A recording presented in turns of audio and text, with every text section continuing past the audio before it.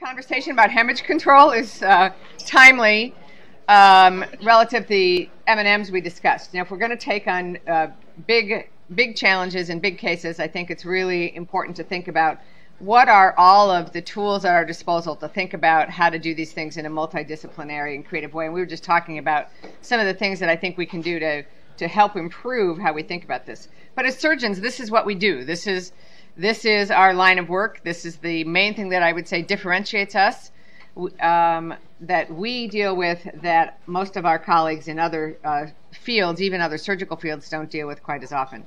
So I look forward to Dr. Cocanour to talk about some of the history of how we think about hemorrhage control. Thank you. Thank you. I decided to do, this was actually for a lecture in Cleveland, where I trained at, and I wanted to do something a little fun, but something that also was related to trauma. And as I went through this, it really is kind of interesting to know where we've been. I have no disclosures. The control of hemorrhage following injury, as we all know and as we heard earlier this morning, is absolutely paramount to survival. If you can't control hemorrhage, the patient's going to die. But in ancient times, the concept of hemorrhage was very difficult to grasp. They didn't know about circulation. They didn't know about ligation. They didn't know about all these things that we kind of take for granted today. And minor bleeding was taken care of by bandaging. And the most effective means that they had and we're talking in the before Christ area, cautery. And possibly as early as 3000 BC. It was something that was usually used not for bleeding necessarily, but oftentimes to open abscesses, etc. And by the time the tourniquet was recognized, and I put again, guns had come on the scene. And this is from The Healing Hand, which is a wonderful book if you've not read it. Death by hemorrhage was given an extended chance to work for natural selection. Mesopotamia, the Akkadian was the first Mesopotamian culture and is back in that 2350 to 2170 BC era, Bronze Age, what would be considered Assyria and Babylonia. Their idea of first aid was both primitive first aid as well as sorcery. And Hammurabi's code, as I'm sure you've heard in the past, surgery is mentioned only in terms of assault and battery as far as what for doing a surgery, and that it didn't work, then the surgeon would actually pay with sometimes his hand or something else. In Egypt, the Smith papyrus is well known from around 1600 BC. It was believed to be from based on an earlier text from the Old Kingdom, and was attributed to Imhotep, who was an architect, high priest, and physician in the 3000 to 2500 BC era. And it was essentially a textbook for trauma of 48 cases. But interestingly, not one case of hemorrhage was mentioned in all of those 48 cases. And also an interesting tidbit was that they recommended using raw meat for the first day of a wound. In China, there was a very important medical textbook, but surgery was considered very low status. And for bleeding, again, it was just advocated tight bandaging. In ancient India, of which Ayurveda, knowledge of life, there were two main textbooks, one in medicine, one in surgery, the Sushruta Samhita, and most of what they dealt with were arrow wounds. So there were detailed texts on how to decide if it was an arrow that needed to be pushed through or pulled back. They also had what they called marmas, and these were essentially pressure points or points on the body that you knew different things would happen. And actually the physician, the Vaidya, would not take on wounds in points that were known to be mortal. So they just knew, I can't do anything about that, so go on. And they did know some possible treatments: compression, elevation, cold, as well as hot oil and heat. And they knew about tourniquet, but they used it for snake bite, not for hemorrhage. In Greece, there were 147 wounds mentioned in the Iliad. Mortality rate was 77.6%. But when you realize what they did for wounds, treatment of a wound, they told the patient, take a seat. They did lots of storytelling, gave him a cup of Pramnium wine sprinkled with grated cheese and barley meal. And Odysseus, or Ulysses, was gored by a boar. His uncle staunched the blood with Hemorrhage, a charm. So basically a story.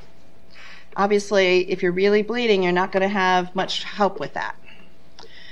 We think of Hippocrates, and is really a school. The Corpus Hippocraticum was associated with his school of medicine. And their standard care goes back to you bleed to get rid of the bad humors, you starve to prevent new ones from forming, and purge to get rid of the rest. And this is a case study that was taken from by Magno from the Healing Hand of a case from Hippocrates' Corpus Hippocraticum. And the carpenter's axe had slipped and cut his foot deeply, pale, bleeding heavily. Treatment was positioning the part. The leg is raised, so they knew about that. Cold water was applied to around the spot from where the blood flows.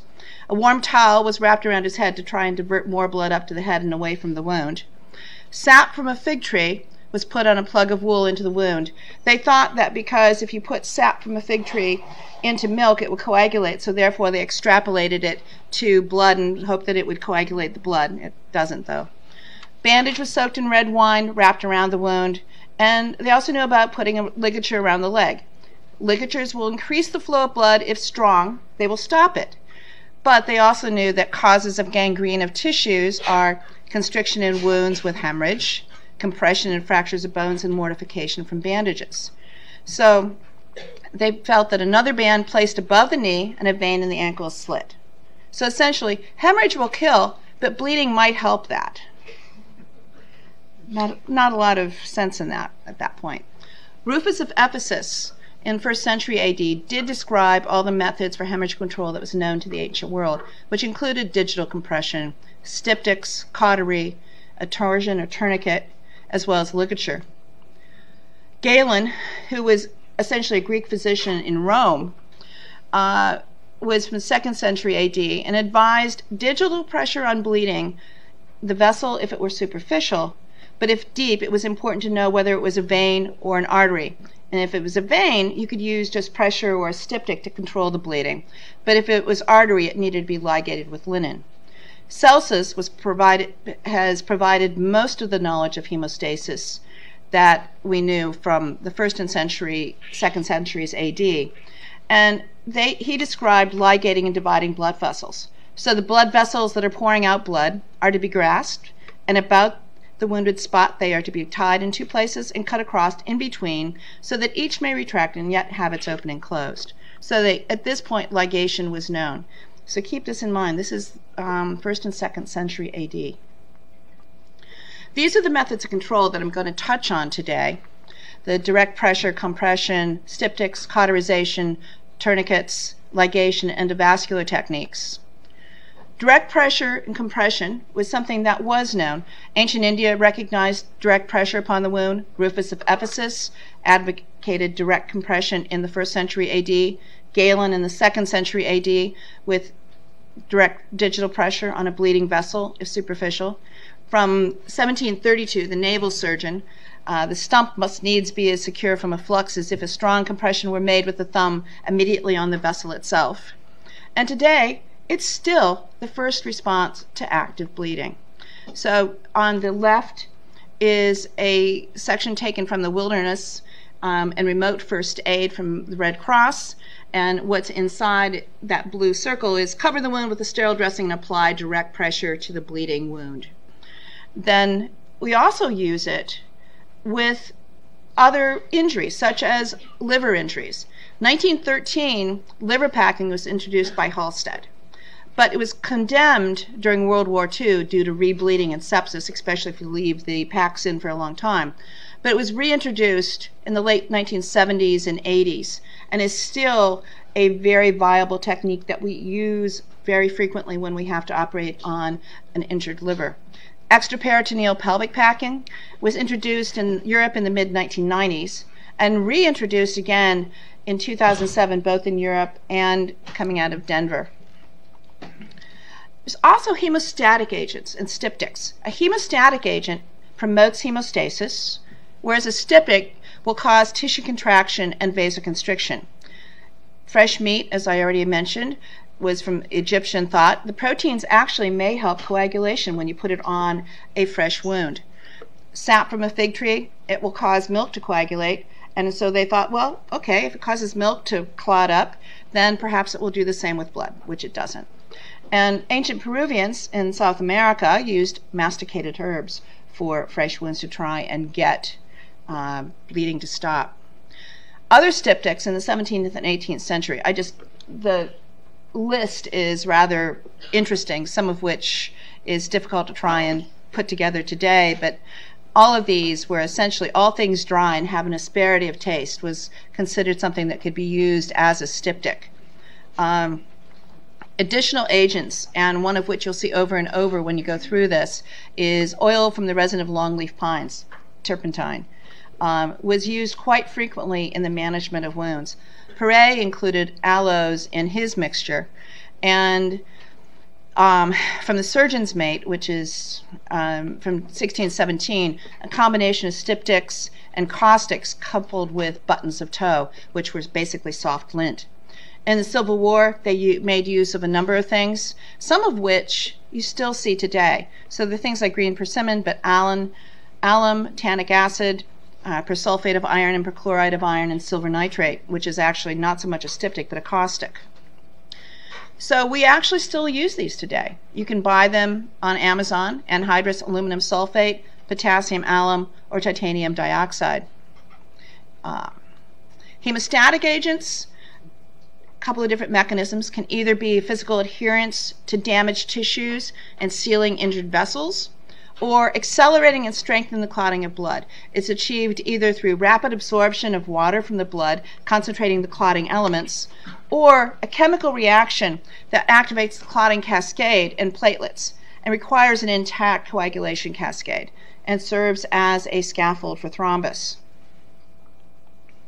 This is just a list of characteristics that the U.S. military would like to see in a hemostatic agent that can be applied, and includes things like approved or cleared by the FDA, stopping arterial and or venous bleeding in 2 minutes or less, no toxicity or side effect, causes no pain or thermal injury, poses no risk to the medics that are applying it, ready to use, requires little or no training, durable, lightweight, flexible enough to fit complex wounds, easily removed without leaving residues, stable and functional at extreme temperatures for at least 2 weeks, practical and easy to use under austere conditions, whether it's low visibility, rain, or wind, effective on junctional wounds not amenable to a tourniquet, and a long shelf life, inexpensive, biodegradable, bioabsorbable.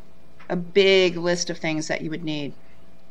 There have been a number of things that have been out there initially. QuikClot, which was originally zeolite, which was mineral-based, caused rapid absorption of water, but had a very exothermic reaction, would actually cause burns. It's no longer being sold, the zeolite. Smectite, or Woundstat, mineral-based, again, rapid absorption of water, activates intrinsic cascade, binds tightly to the underlying tissues, and it needs to be completely removed before you can do any kind of repair to the vessels. And because it would stick and was granular type of form, it was difficult to get out. What was interesting, and some of the work was done by Dr. Gerlach, it caused embolization, there was inflammation that actually led it to being no longer being used by the military. Some other things, chitosan was FDA approved in 2002. It's a partially deacetylated form of chitin found in shellfish. It has strong adherence to wet tissues and sealing off of the vessels, but when they looked at it, there was not a lot of difference between it and just plain gauze. And unfortunately, the adherence decreases with time. And so it basically really can't stop the bleeding for more than about an hour. Celox or chitosan is a granular form, but inconsistent hemostasis, bioabsorbable, but it elicits a very strong inflammatory reaction and comes as a powder, so that if you try to use it in the field when there's wind, it just blows everywhere, not necessarily where you want to use it. Kaolin is an inert mineral that activates factor 12, and now this is what's incorporated into QuikClot combat gauze, and it's been approved for hemostatic dressing for all the U.S. military. We actually have some in our armamentarium in the operating room area and ED. It's the most effective dressing in arterial hemorrhage model. Its application is relatively easy, and better yet, it can be removed easily to be able to do whatever repair is necessary. Then there are others that are probably more familiar to you when you are working in the operating room. Surgicel, which is an oxidized regenerated cellulose. It's dry, absorbable mesh, fully absorbed in about 14 days, has bactericidal activity due to low pH, but if you have a low pH, it may actually inhibit its resorption, and then it can cause more problems. So it's not totally bioabsorbable, depending on its milieu. The gelatin matrix, or gel foam, it's a hydrocolloid made from acid partial hydrolysis of porcine-derived collagen. It's then whipped into a foam and then dried, absorbed 4 to 6 weeks. It's usually moistened with topical thrombin in the way that we use it. Others are like a microporous polysaccharide spheres, which is a potato starch. It absorbs water, concentrates the factors. It's low cost, rapid absorption, and doesn't appear to cause a foreign body reaction. Avatine, or microfibrillar collagen, is absorbable acid salt from bovine collagen and acts both as a scaffold and activates platelets. Moving on to tourniquets. Tight bandages have been applied since antiquity for taking care of bleeding. Amputations originally were performed not above where you would have necrotic tissue, but at the line of demarcation within the area of necrotic tissue, because they had no way, they didn't know ligation, so they had no way of being able to handle the blood vessel. And so they had to go through what was already dead. And they found that ligatures, and this is from the Corpus Hippocraticum, ligatures will increase the flow of blood, but if strong, they'll stop it. So it was something that they already knew that if you only put it on partially, it would increase venous bleeding. Galen criticized tourniquets because he felt that they forced more blood from the wound, so they weren't being really used as a true tourniquet. But what's interesting is, remember, this is back in the 1st or 2nd century AD. They knew about tourniquets. That was all lost, because it wasn't until Guy de Chauliac who lived between 1300 and 1368, described constricting bands for control of hemorrhage during an amputation, one above and one below. In the 16th century, when Leonardo Botelho described a triple band tourniquet system. 1517, Hans von Gersdorff described a similar technique in a field manual of wound medicine, the Feldbuch der Wundärzte. In 1593, William Fabre described what we would consider a windlass type of tourniquet, basically a stick in a bandage twisting until the arterial flow stops. And it was in 1674 that Morel actually employed a rudimentary type of tourniquet described by Fabre at the siege of Besançon. Scultetus had a screw compressor, but it was Louis Petit who actually coined the term tourniquet. And that you see under the left side is actually a picture of his device. And Van Esmark described the rubber bandage that we use today for exsanguination and tourniquet use. And that was, he lived in the late 1800s.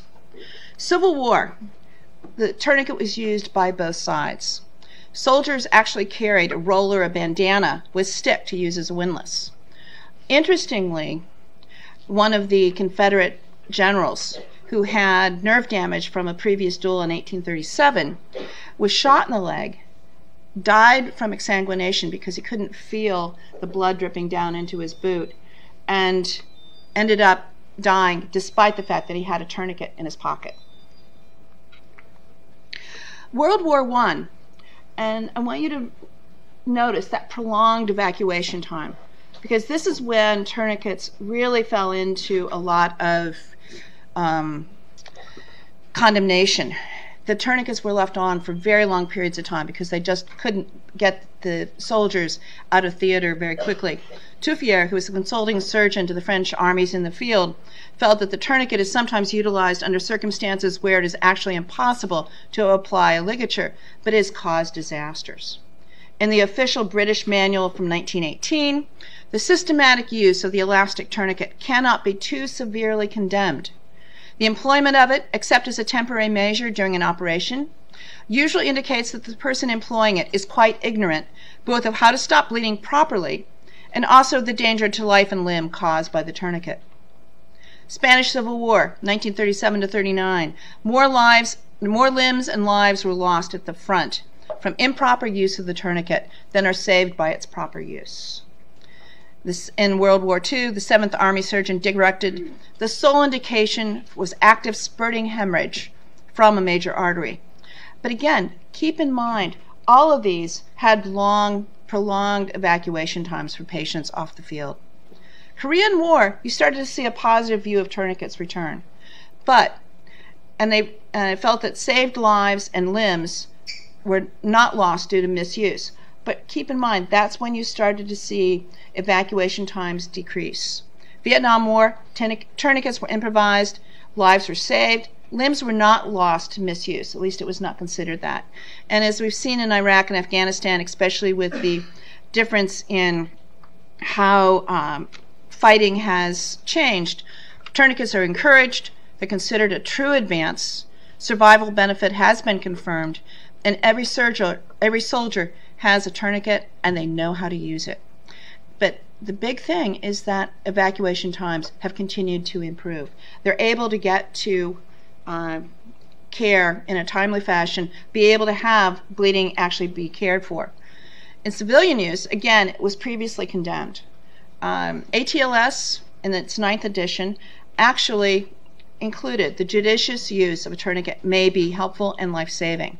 So the sentiment has actually started changing, and it became especially so after the Boston bombing because of mass casualty type events. And so now people are starting to train their EMS, and they have to be trained in how it's used. I've already seen at least one person come in where the tourniquet was actually below the injury. It doesn't really help you much on that. But in this day and age, no patient should exsanguinate from an extremity wound. You want to use direct pressure first, elevation, and packing, but then a tourniquet if you still need to be able to have additional help in controlling the bleeding. And they can sometimes expedite in getting the patient transferred, especially if it's from, depending on where your surroundings are. It also allows temporary control in a mass casualty event, but you have to fully expose the limb that has a tourniquet, because if it's covered over with a blanket or sheet, that tourniquet may not be seen. You also need to, if you're going to use them, you have to record the time that the tourniquet was placed. There's actually a national movement called Stop the Bleed, where they hope to be able to put tourniquets next to the defibrillators in the public places with pictures that show what to do: compress first, then tourniquet, compress again as needed. Cauterization was known to the earliest civilizations, but they didn't necessarily use it for bleeding.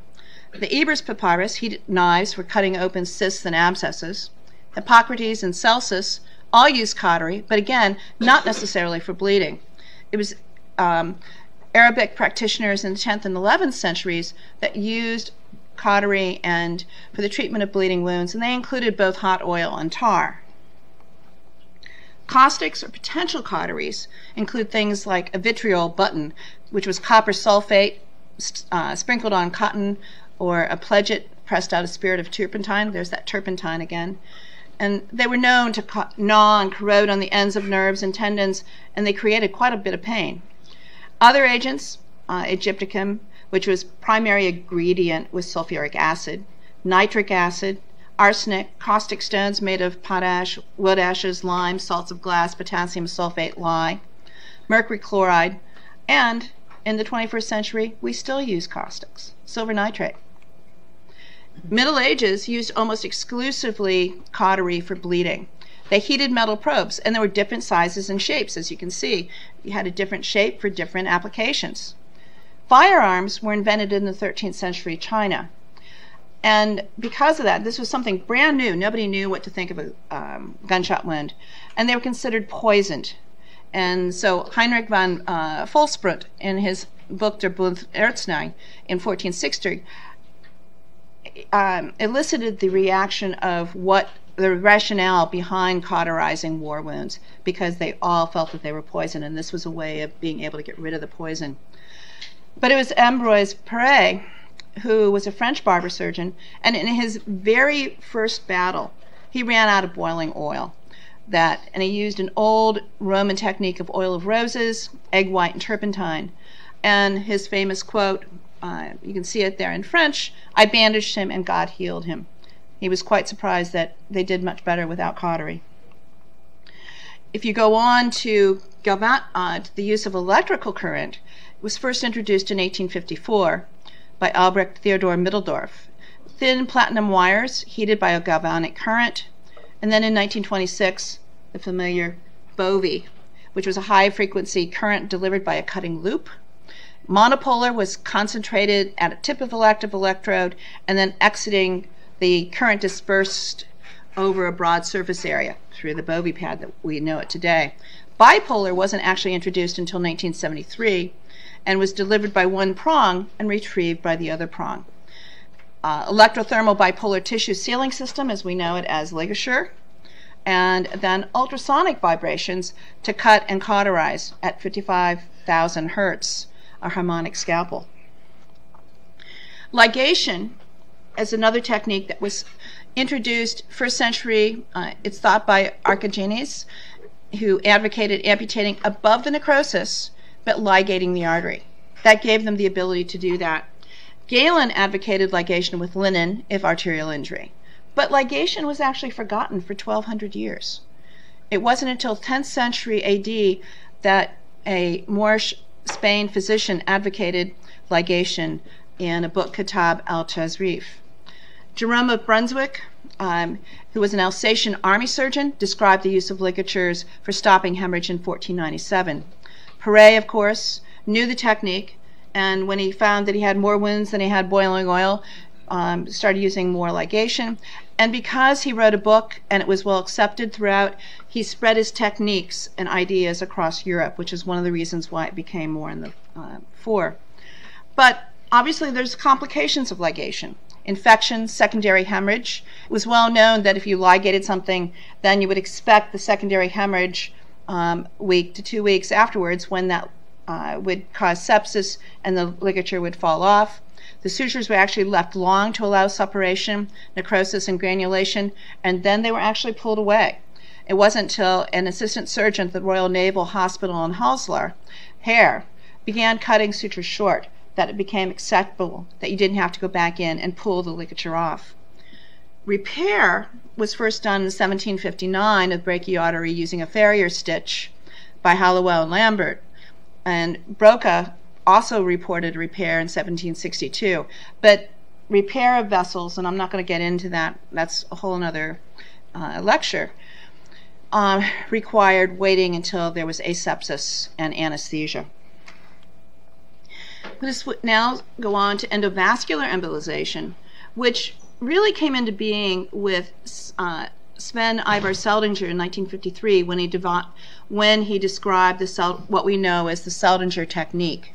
It decreased major complications with the use of arteriography, and essentially arteriography became relatively risk-free.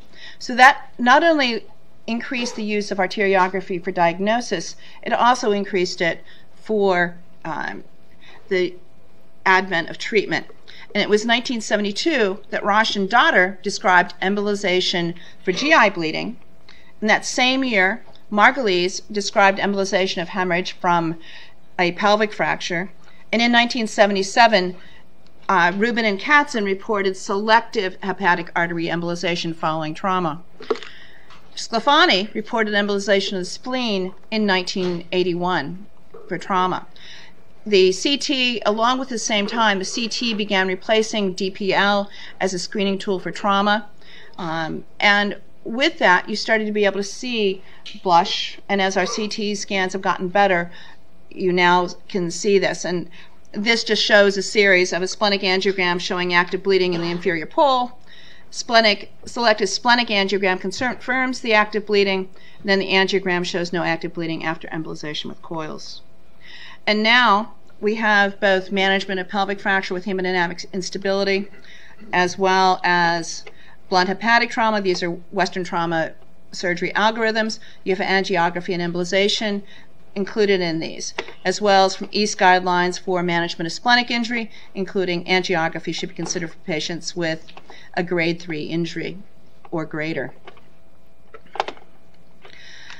There's also other endovascular options in trauma. You started seeing operative repair endovascular stent graft in blunt thoracic trauma, so basically ruptured aortas. And there was a transition from angiogram to CTA. You had then the advent of TVARs, improved outcomes with transition to a TVAR type repair. Mortality decreased from 22% to 13%. Paraplegia decreased from 8.7 to 1.6%. And you were more likely to be able to do delayed repair rather than having to do immediate repair. And this is taken from UT Houston. I got these slides from Dr. DuBose. You can see in this era, it was still mainly clamp and sew. And distal aortic perfusion started coming in when Dr. Safi came into Houston, or into Herman, and you started to see about the same, but a little bit better mortality rate. And then delayed repair, where you had the stabilization of the patient, again, but it wasn't until TVAR was added in 2005 that you really started to see a decrease in the mortality. And so mortality reduction of about 2% per year. And this just shows the difference, increasing TVAR, which is shown in pink, with medical management also becoming, because as our CT scans got better, we started seeing things that perhaps didn't need to actually have active repair. But open repair was much, much less. And as you can see, the survival really is not different. And the red line stops because that's as far as what there is from the standpoint of actually following these patients. What about endovascular use for other locations? And this just shows a right pre-stent graft with active hemorrhage, and then a right post-stent graft where the hemorrhage is actually controlled. So something that, rather than having to go in and either ligate or try and repair, it's a repair from inside. Another one that shows the nice improvement. And so this was a NTDB study where they looked at the trends and outcomes of endovascular therapy and the management of civilian vascular injuries. It was over 9 years, almost 44,000 vascular injuries. And there was a significant increase in the use of endovascular techniques from 0.3% in 2002 to about 9% in 2010. Notable increase among blunt injuries was also noted. And basically, with propensity score matched populations, there was a lower in-hospital mortality following endovascular intervention, and lower complication rate trends as well. But we also started seeing, with the use of endovascular techniques, and this is actually something that was first presented back in 1954 by C.W. Hughes. He advocated use of an intra-aortic balloon catheter tamponade for controlling intra-abdominal hemorrhage in man following injury. There were some additional studies. There was a preliminary report on the use of a precluder occluding aortic balloon in human beings.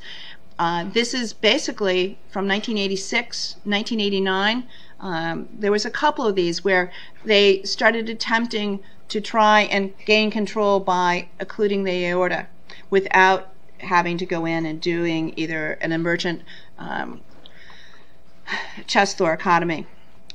And because you started seeing translation of specialty skills, the ruptured aorta was a perfect translational start, because this is 10 years of emergency endovascular aneurysm repair. And if you look, the 30-day mortality was 13%. This is for ruptured aortas. And one of the things that they found was selective transfemoral supraceliac aortic balloon occlusion was something that they could use to help control the bleeding while they could get control of it in a conventional way. Translational research had endovascular balloon occlusion of the aorta superior to resuscitative thoracotomy in a porcine model, in a couple of these that were And then we have Reboa, endovascular occlusion for damage control. It's now become much more mainstream. We actually have the first series was reported in September 2013 and came from mainly shock trauma in Maryland as well as UT Houston. 6 patients, 4 blunt, 2 penetrating, mean systolic blood pressure 59, mean increase in systolic blood pressure 55, mean occlusion time 18 minutes. Had no complications, no hemorrhage-related mortality. They've now created a database through the AAST. It's the Prospective Aortic Occlusion for Resuscitation in Trauma and Acute Care Surgery, and of course it has a cute name of Aorta Registry. And this looked at the first data coming out of the Aorta Registry from November 2013 to February 2015, 8 level 1 trauma centers, 114 patients. Overall mortality, BOA was 71.7%, open had 83.8%. Adjusted mortality with a odds ratio of 0.263, and neurologic outcomes at discharge were no difference. So they felt in conclusions, good outcomes can be achieved after aortic occlusion with a 21% overall survival and 9.5% ED aortic occlusion, and actually relatively good neurologic outcomes. And they felt that Reboa may actually represent a viable alternative to an open method of aortic occlusion. Again, this study or this registry is continuing and additional things. But Reboa is actually being used at the bedside in certain countries. This is from the UK, where an air ambulance crew became the first team in the world to use a balloon device to control catastrophic bleeding at the roadside. And in 2016, we have the ER Reboa catheter that we now have available. It is FDA approved, 7 French, so it's much smaller than previously. It has both arterial pressure monitoring, prophylactic, no guide wire, which is key, makes it much easier to place, and no fluoroscopy is needed as well. And so we are having ongoing looks at the current catheters. There's additional things that, as Dr. DeBose mentioned in his earlier talk this year, with Dr. Russo helping on some of these things. So, but I'd also just like to send a word of thanks to Dr. DeBose for allowing me to use some of his slides in this presentation. And at that, we have many places to go with the hemorrhage, but we've come a long way, as you can see. I'll be happy to take any questions.